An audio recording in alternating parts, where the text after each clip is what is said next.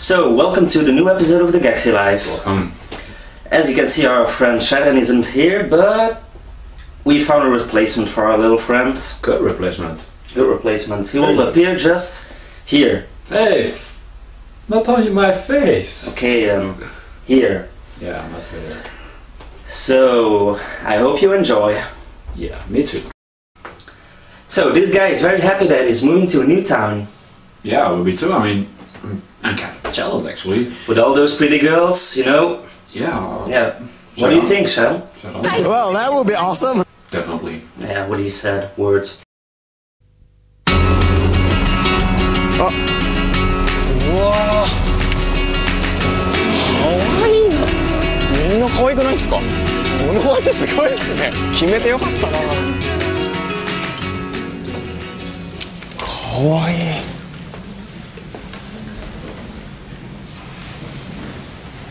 This is a moment. Yeah, go get her. Go get her. Now.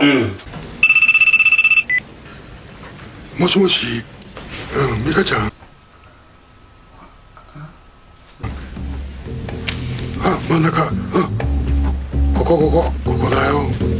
おはよう。よかった。間に合って。ねえ、辞書持ってる？今日は何や。おはようございます。それでは授業を始めます。1年間講義を担当します小林です。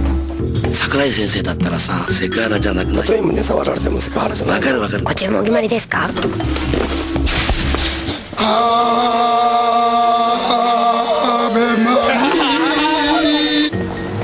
可愛い子が多くてびっくりしてるんでしょ。どの子がタイプ？あら、何が気に入らないの？痛いじゃないですか。At least he got laid. At least you got laid. 私のどこが良かったの？声かな。声。私サッカーとか見に行かないから。え？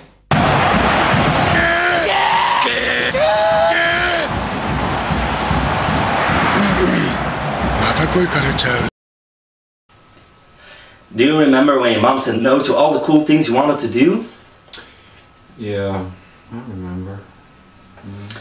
Well, what if mom said yes?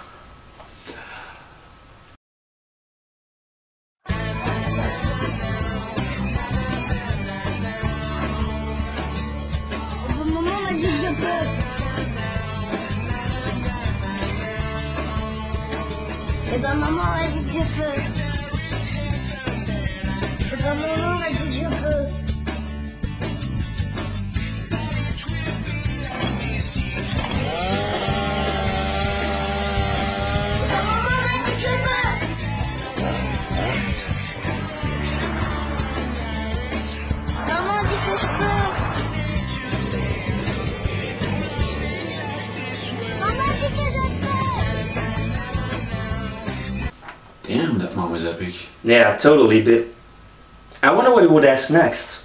Yeah, so do I. Mama, pode chegar uma chinela ver?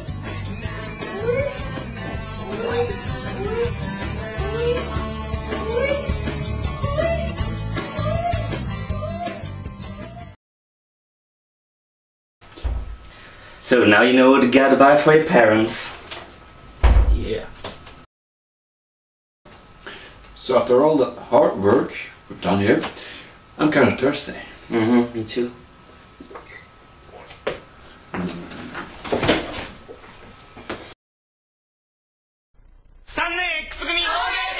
先生遅い。いるぞー。どこに見つけてた？自分何読んでんだ。好きだ。俺も好きだ。先生。指揮者。いて。いたんですか？いたよ。 This week's question is, if your mom would say yes to anything. What would you ask? So, thank you for watching the new episode of TheGakuseiLife. So, I hope you stay tuned for our next video.